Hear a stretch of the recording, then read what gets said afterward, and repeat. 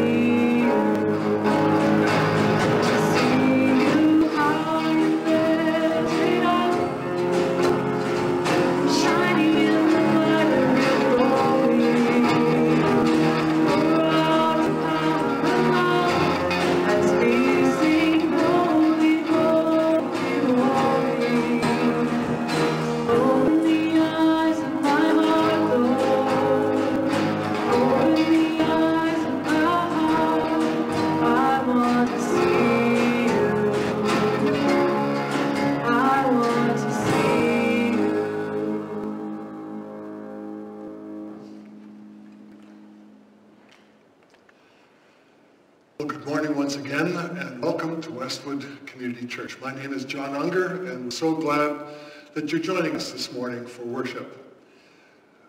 We're living in wilderness times, someone said to me this week, and it seems like there's no roadmap, we're not quite sure, we're waiting to open up a little bit. It could mean jobs, it could mean more sickness and more disease. We need wisdom in these days. Today is a very special day for our church in a couple of ways. We're having communion this morning. And so if you haven't already done so, I ask you to invite you to get some bread and some juice, and we'll celebrate communion a little later in the service. And also we're having our Zoom AGM this afternoon, at which the church will have a chance to vote on Greg Wien's candidacy for the next lead pastor of this congregation. And so after the service, I invite you to cast your ballot. The voting portal will be open. Let's pray together. Lord, as we gather scattered, we are still together in our faith. We are together in your spirit. We're together in your word. We're together at your table. And so we simply ask that your spirit be among us today. We ask your blessing in Jesus' name. Amen.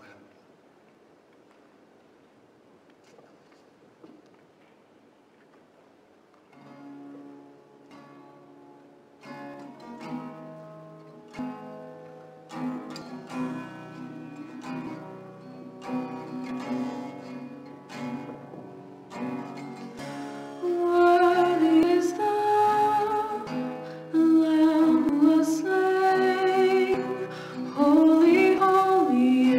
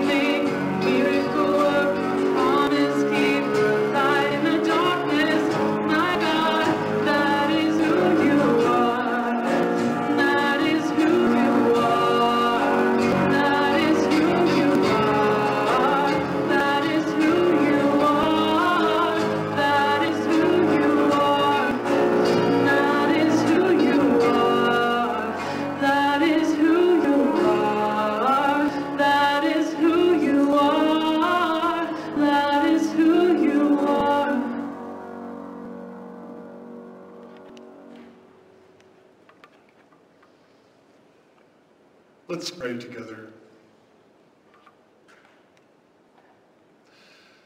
Lord, in our wilderness times, you are the one who makes a way. You are the one who gives light in our dark times, and you never stop working in us and among us and through us. And for this we worship and praise you today. Lord, as signs of spring emerge and the sun and the breeze is warmer, there's joy as we get to be outside sometimes. And at the same time, Lord, we pray for those who found this to be a very difficult time. Juggling, homeschooling with work, struggling with financial pressure perhaps, job loss, wondering about reopening the business. People who are struggling physically and spiritually, emotionally, mentally perhaps. Lord, may your presence be real among us. Heal us, we pray. Today I also pray for leaders everywhere, making decisions about opening or restricting. I pray for our conference leaders, for Cam Preeb and Jason Dick at our provincial level, for Eldon De Silva, Bruce Enns at our national, for Mark Westner, our seminary president. Pray for Rudy Plett, who lead our international community of Mennonite brethren. Lord, we're churches scattered around the world, each facing unique struggles and challenges. We ask your mercy, we ask your grace. At the same time, Lord, we thank you that many of us live really privileged lives. Most people I talk to say, we're doing fine. I simply ask now that the grace and generosity we have received from you, that we could pass that on. May this be a time, it's unprecedented need, but also unprecedented generosity. May we bless your world as you have blessed us, as we worship you now with our tithes and our offerings. In Christ's name we pray. Amen.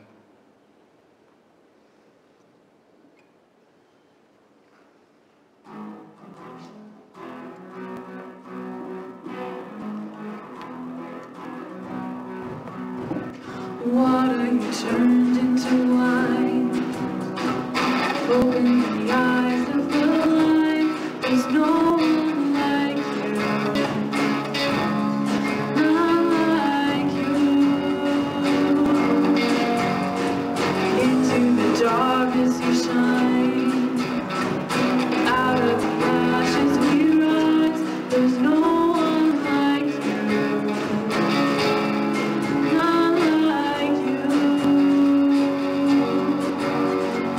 Our God is greater.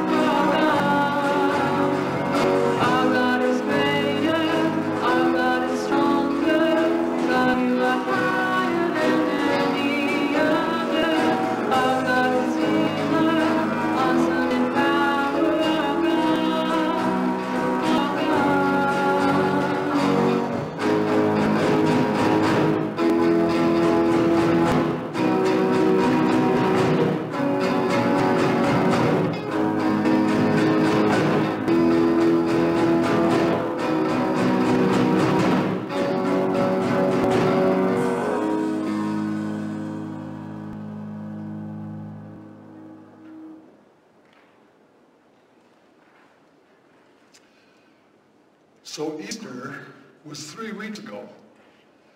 But we're still in the season of Easter. That goes all the way till Pentecost, which is the last Sunday of May. Today's reading comes from Luke 24. It's Easter Day, late in the afternoon. And our message today will be brought to you by Janelle Braun. Her message will be entitled, We Had Hoped. From Luke chapter 24 then, beginning with verse 13. That same day, 2 of Jesus' followers were walking to the village of Emmaus, 7 miles from Jerusalem. As they walked along, they were talking about everything that had happened.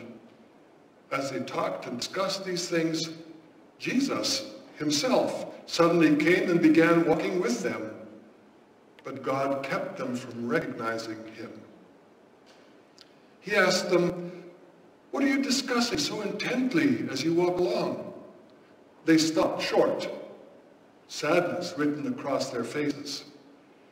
Then one of them, Cleopas, replied, "You must be the only person in Jerusalem who hasn't heard about all the things that have happened there the last few days."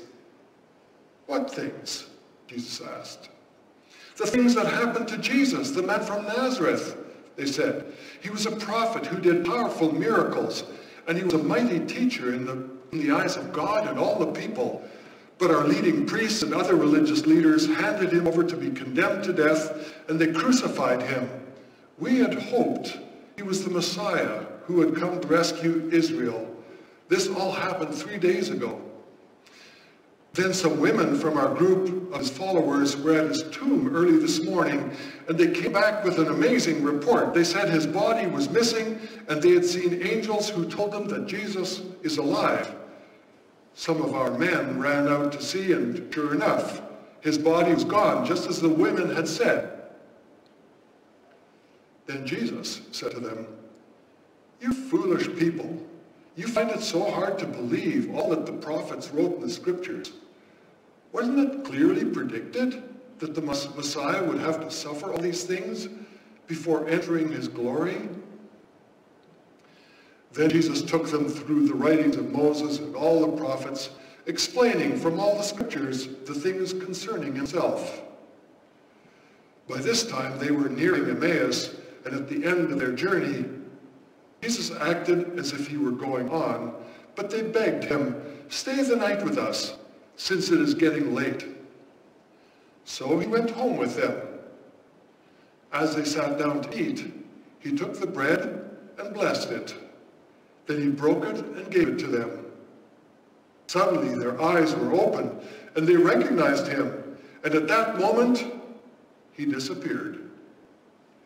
They said to each other, "Didn't our hearts burn within us as he talked with us on the road and explained the scriptures to us?" And within the hour they were on their way back to Jerusalem. There they found the 11 disciples and others who gathered with them, who said, "The Lord has really risen. He appeared to Peter." Then the 2 from Emmaus told their story of how Jesus had appeared to them as they were walking along the road, and how they had recognized him as he was breaking the bread.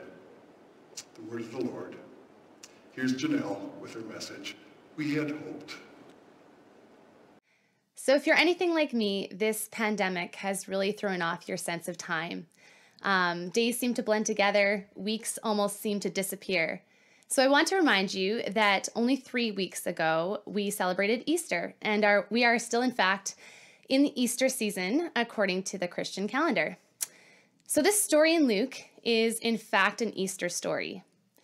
Sometimes it feels like we celebrate Easter Sunday, one of the biggest, if not the biggest holiday in the Christian church, and then we move on. But there are so many other stories going on here. Now, of course, we have the story of Jesus being risen from the grave. And yes, we have heard about the story of the women who find the tomb empty. But I don't know about you, I don't often hear the story of the people on the road to Emmaus, which according to Luke's gospel is happening on that very same resurrection day. When reading through this story a few more times, this story is probably one of the most relatable ones to me. I feel like we've all walked an Emmaus road, one filled with grief, or confusion, despair, shattered hope, disappointment, and a yearning. These are all things that we feel when our expectations have been destroyed. Our cherished dreams are dead, and we feel like there's nothing left to do but to just leave, feeling defeated and done. Now, I'm sure there's many layers to this, and at times, perhaps our road doesn't look too despairing, or maybe we see Jesus on the road with us. But like Cleopas and his companion, there are times when we really don't see Jesus, and he might even be right there walking alongside beside us. This is a story of a beautiful revelation into the heart and the character of Jesus. Once again, I'm reminded that Jesus is not who I think he is, and he's not always necessarily who I want him to be. Now, I'm going to pause here this morning and take some time to share with you 3 things that I notice from this story. First, I noticed humility. This is the resurrection. Is this the resurrection you expected? The king above all kings was brutally murdered and mocked for all to see. A quiet resurrection doesn't really seem like the vengeance that you would imagine. I'm reminded of one of my favorite movies, The Count of Monte Cristo, and Andrew reminded me this is actually a book first, so if you're a book person, you can read that. But for me, I'm familiar with the movie. But in this movie, the main character is wrongfully accused. He's set up, and in fact, he's sent to this horrible, gruesome, abusive, desolate prison to spend the rest of his life. While he's in this place, he dreams up this master plan to take vengeance on those who had put him in that place and wrongfully accused him. Without giving too much away, this man eventually discovers that true vengeance is not actually his, and that mercy and compassion was in fact what would free him, not revenge. I feel like this is what we see here in our Christ. We, the followers of Jesus, had hoped that Jesus would put those who had wronged him in their place. We had hoped for his resurrection to be more dramatic, more convincing, more unmistakably divine, and yet we have a story here of a man who on the eve of his miraculous resurrection decides to take a leisurely walk and join up with his fellow followers. And he approaches them in such a way not to announce his arrival, but rather in a guise of humility, so unexpected that they don't even recognize him. Our Savior continues to show us a new way. A way of love, a way of compassion, and humility. We're not sent out on this mission of vengeance to put people in their place and prove them wrong. On the road to Emmaus, I notice humility. Secondly, I notice hope. In the recent months, we have all found ourselves in an unfamiliar and somewhat strange season. I found myself hearing these words, and I myself have even been saying these words. I had hoped. I had hoped that I could celebrate my wedding the way that we had intended. I had hoped that I could get a job this summer. I had hoped that I would have been able to walk across the stage and graduate. I had hoped. Fill in the blank. Just last week, Andrew's grandmother passed away suddenly, quite unexpectedly. And again, in the midst of grief and mourning, we found ourselves speaking these words. This is not how we had hoped to celebrate her life, distant and isolated from our family due to a global pandemic. We can all familiarize ourselves with the road to Emmaus, and I was surprised by how this past week Jesus spoke to me through this passage that I had already been preparing to speak on this Sunday. In the midst of loss and grief, we have hope. I love the way Jesus reminds the 2 on the journey that they have a reason to hope. As they are explaining to Jesus all that has just happened, we see Jesus listen and ask questions. Once they're finished their story, then Jesus is able to gently remind them of the promise, the prophecy, the truth of Christ's resurrection. When you read the passage, you may not think that this is a very kind response in verse 25 and 26, where he says, "You foolish people, you find it so hard to believe all the prophets wrote in the scriptures? Wasn't it clearly predicted that the Messiah would have to suffer all of these things before entering his glory?" But take note of these 2 things in this response.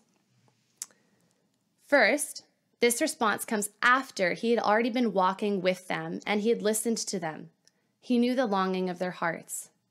And second, instead of simply dismissing their experience, he's actually affirming it. How so? When he says, "How foolish are you?" He's actually reflecting back their mental state. Wow, sounds like your mind is really clouded right now, you guys. That word foolish actually has to do with the mind, not the heart. And then the word slow to believe that he uses there is actually in the Greek, the word heart is in that passage. It's referring to the sluggishness of their hearts. You miss that when you look at the English translation. Now, of course, their mind is clouded and their hearts are troubled. How often do we find ourselves in grief saying, I can't believe that just happened? But Jesus acknowledges their experiences, and then he begins to reflect back to them what he's hearing in light of the truth. In verse 27, he takes them through the writings of Moses and the prophets, explaining the teaching about what they had just witnessed. He reminds them of hope. He reorients their minds to the truth, even if their hearts may take a while to catch up. We don't have to throw away sadness to hold on to hope. We grieve. We grieve the loss of Andrew's grandmother, but we are also reminded of the life that she now has in heaven because of Jesus. On this Emmaus road, I notice hope. And thirdly, I notice healing. Now, this is probably the biggest takeaway for me. In a world marked with suffering and brokenness, I often find myself asking, how do we deal with all the hurt? How do we respond? This story is a beautiful example of how Christ walks with those in pain, disappointment, and hopelessness, providing comfort, counsel, and healing. Now, I'm very familiar with the many accounts of Jesus' miraculous healings. His ministry is full of them. All you have to do is look through the Gospels, and you'll see many accounts of Jesus healing. It's impossible to deny that this is a significant part of his ministry. But here on the road to Emmaus, I actually see a different form of healing. Before we dive too far into this, let's take a step back and look at what's going on here. Who are these disciples on the road? So we have clues, but we don't have clarity. We do know that these two have followed Jesus, but they're probably not from his inner circle. You know, the 12 that become the apostles later on. These two disciples actually go to that inner circle after their encounter with Jesus to share their story. Most scholars believe that this is two men, followers of Jesus, who are traveling back to Emmaus following the crucifixion of Christ, and they find themselves caught in an intellectual debate about what they've just witnessed.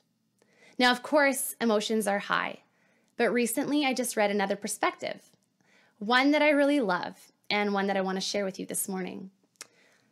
So, Cleopas is one of the named men. However, his companion remains unnamed.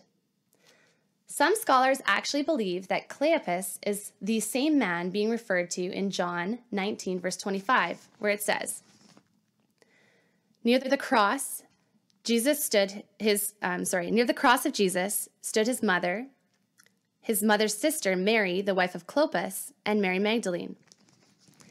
Now, the spelling here is different, but according to historical scholars, this name tended to be spelled many different ways, and likely it could have been the same man. In this case, then, the unnamed companion would be who? His wife, Mary, the sister of Jesus' mother. So then this is the story of a husband and a wife on their way home.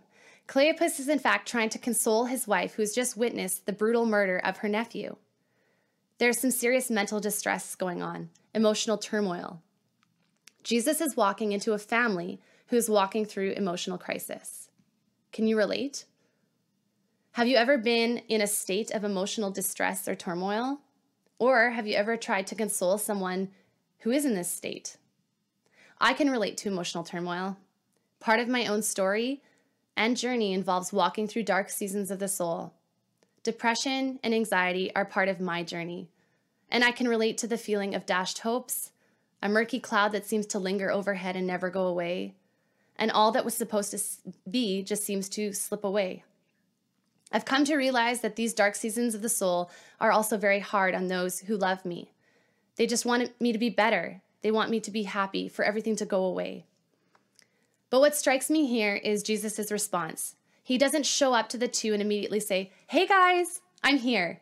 I'm alive. Look, it's me. It's Jesus. You don't have to worry. You don't have to be sad. Instead, he comes alongside them. He feels with them. He enters into their state of being and he walks with them. Let's take a look at the passage again. Look at it and think of it. Read it not for content, but for emotion. Can you feel the emotion in it? Jesus observes the emotional distress. He enters into it with clarifying questions. He sees the sadness written across their faces, the text says, and he listens to their distress as he walks with them. He's not afraid to get close to those who are in anguish. The non-anxious presence of Jesus helps ease the two that he is journeying with. And once they get to a point where they begin to feel safe and let their guard down, Jesus asks clarifying questions. He doesn't just jump into telling them what they should do. So healing then begins as they process and retell the story back to Jesus. This is the first step. Jesus creates space and safety, and they begin to open up. Now, eventually they come to the end of their journey. They'd been walking together, and it appears that Jesus is going to continue on the road. But these two disciples invite Jesus to stay with them. There's an invitation. Now, as Jesus sits at the table with them and he breaks bread with them, this is when their eyes are opened, and they realize that they have been with Jesus all along. But are you curious like me? Like I was curious. What was it that made them realize that it was Jesus? Now, of course, God is able to lift the veil at any given time, and he could have simply done that in this case, and their eyes were opened. Or, as some scholars allude to, perhaps the disciples were given a clue. So as Jesus took the bread, he broke it, and he reached out and gave it to them. What do you think the disciples saw when he passed them the bread? His scars, right? This was in fact their Messiah, Jesus Christ. So what does that mean? How does Jesus respond to those who are hurting? He walks with them. He listens to them. He reveals his own scars. And to borrow a verse from Henry Nouwen, he becomes the wounded healer. On this Emmaus road, I notice a new kind of healing. Now, we're living in a strange time right now. We aren't in our normal places of worship with the people that we see face to face. We aren't with our church family, among others, other family. Things aren't as we had hoped. But I want to remind you that Jesus is still present. He is waiting for the invitation to break bread with you. This morning, we are going to participate in communion together, and what a beautiful way to welcome Jesus into our Emmaus Road moments. I encourage you to take a moment right now to reflect on the past few days, past few weeks, past months maybe even. What is Jesus inviting you to through this story? Perhaps it's a reminder of humility, his quiet resurrection, a reminder that he walks in grace and compassion with those who have wronged him. Perhaps you're holding anger or bitterness, revenge, you name it.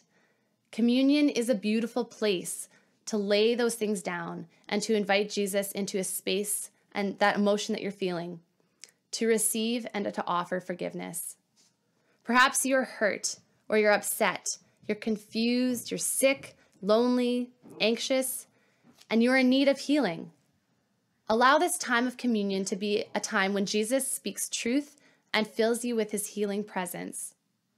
Now, perhaps you're feeling discouraged or lost, unsure of what's to come, confused by the state of our world. As you break bread this morning, may you be reminded of all that Jesus has done, that we have a reason to believe and a reason to hold on to hope.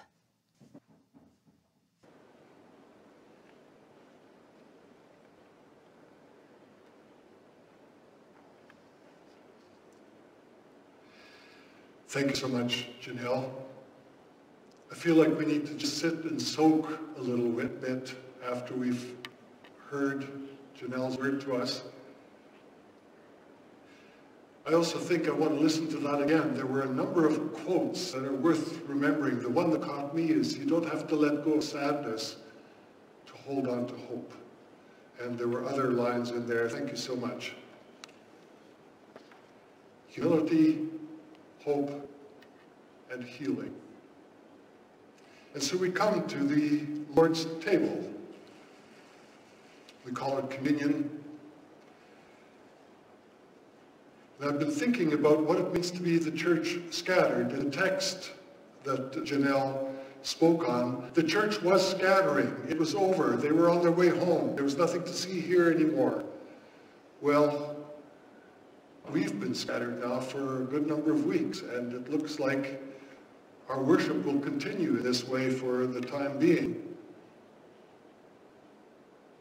What does it mean to be family when you can't give hugs and you can't hold the babies? What does it mean to be church? When we can't sing and worship together, when we can't hear each other pray, when we can't gather for celebrations or gather to carry the grief of our losses, our funerals. But once again, in the scripture that Janelle brought us, there was hope. There was healing in the presence of Jesus. And so we gather for this meal, and if you've got some juice and bread at home, you can share that when the time comes. I'd like to read familiar words from 1 Corinthians chapter 11. Paul is writing to the church. For I pass on to you what I received from the Lord himself. On the night he was betrayed, the Lord Jesus took some bread and gave thanks to God for it. Then he broke it in pieces and said, "This is my body, which is given for you. Do this in remembrance of me." In the same way, he took the cup of wine after supper, saying, "This cup is the new covenant between God and his people, an agreement confirmed with my blood. Do this in remembrance of me as often as you drink it. For every time you eat this bread and drink this cup, you are announcing the Lord's death until he comes again." Sometimes we think of this, the Lord's Supper, as basically a sad event, remembering his suffering, his death, and so on. And it is that, but it's also a meal of hope. In the text we just read, it was a meal of recognition. It was a meal that culminated an afternoon of conversation and, yes, healing and hope. And here Jesus says, you're going to do this until we do it together in the feast of the kingdom, in the presence of Christ. So invite us as we prepare ourselves to pray together. Lord, thank you for this bread. Thank you for this cup. Thank you for your presence with us as we eat and drink. May we recognize you. May you heal our minds, heal our hearts. In Jesus' name we pray. Amen.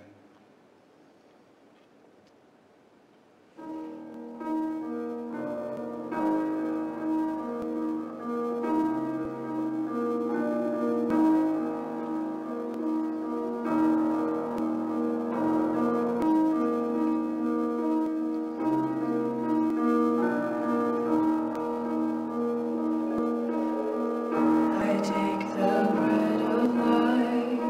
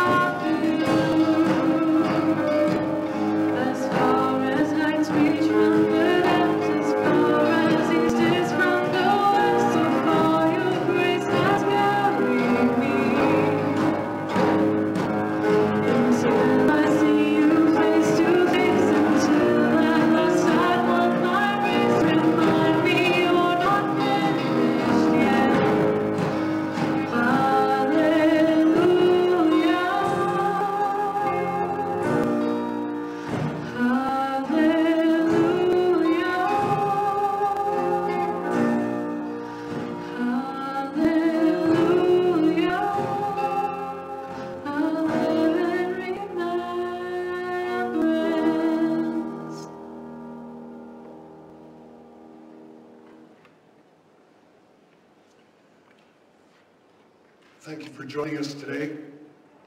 And if there's a need that you have, a prayer request or some practical help, do let us know. We'll try to help you in whichever way we can. I want to remind you of the AGM. It's on Zoom and Facebook at 1 o'clock.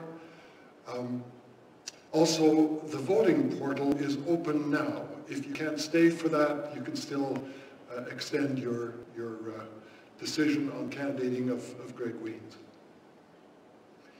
I want to bless you with an ancient blessing found in number 6. May the Lord bless you and protect you. May the Lord smile on you and be gracious to you. May the Lord show you his favor and give you peace. Amen. Go in peace, go in joy to love and serve the Lord.